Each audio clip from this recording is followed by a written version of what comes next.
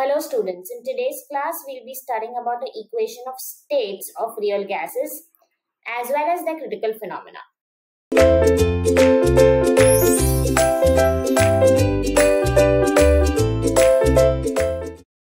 For an ideal gas, that means no intermolecular interactions and no molecular volume, N, the appropriate state of equation, that means the equation of state will be V.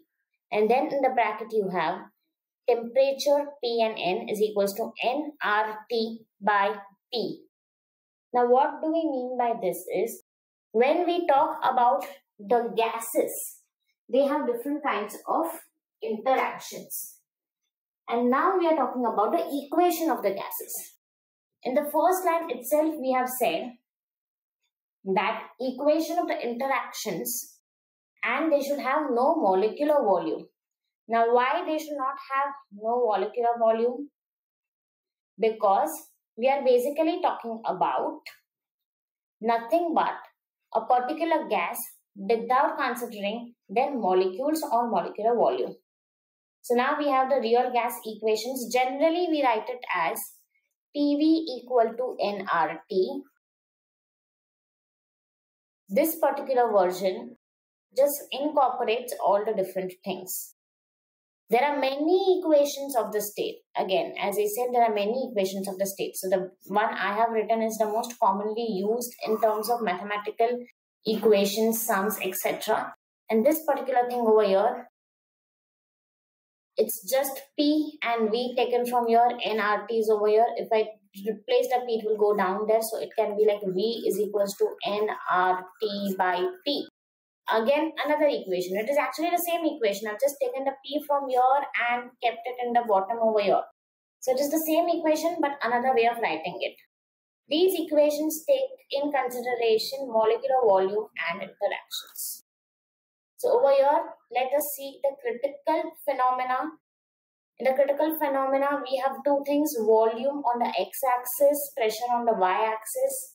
And then they have shown critical points over here. Now, what are critical points? Critical points are of the gases wherein they change their behavior. Can we see that? This is the critical point.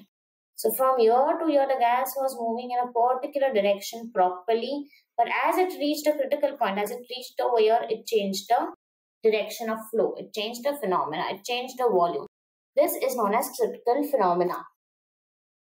The essential condition for the liquefaction of gas is described by the study of critical temperature, critical pressure, and critical volume and their relationships. So whenever we are talking about the critical phenomena, we have to take in condition the critical temperature, the critical pressure,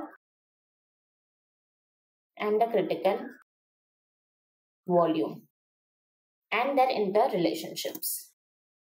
Let us have a critical phenomena first. Let us look at it in detail. The essential condition for a liquefaction of the gas is described by the study of critical temperature, critical pressure, and critical volume and their interrelationships. When a gaseous system is transformed to its liquid state, there is a tremendous decrease in the volume. This decrease in the volume can be effectively brought about by lowering the temperature or by increasing the pressure or by both. So you can either lower the temperature or increase the pressure, or you can do both the things to make sure that your gaseous atom turns into liquid. That means a gas is liquefied. In both these effects, the gaseous molecules come closer to each other and experience an increase in force of attraction, which results in the liquefaction of gases. At any constant temperature, when pressure is increased, volume is decreased and vice versa. Always remember, volume is inversely proportional to pressure. So if my pressure increases, my volume will decrease. If the volume increases, the pressure will decrease, and so on. Such PV curves at constant temperature are known as isotherms. A typical isotherm can be considered in the figure. We'll see in the figure. To continuous decrease in pressure for both volume for ideal gases. There is a definite deviation exhibited by the real gas from ideal gas behavior at low volumes. First, let us see the critical temperature.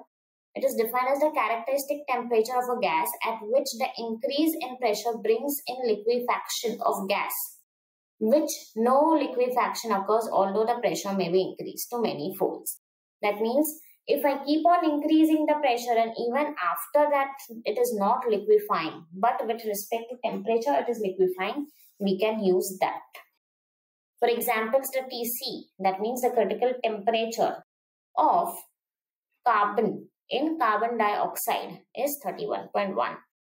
This means that it is not possible to liquefy CO2 by applying pressure when its temperature is above 31.1 degrees Celsius.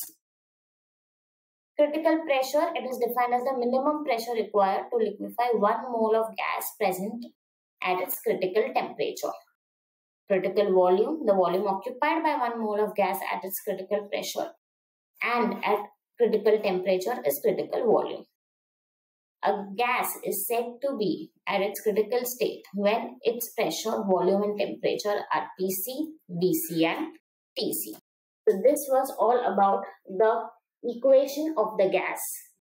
That means the equation of the real gases and the critical phenomena which occurs at the critical pressure, critical volume and critical temperature. Thank you so much for watching this video. Thank you.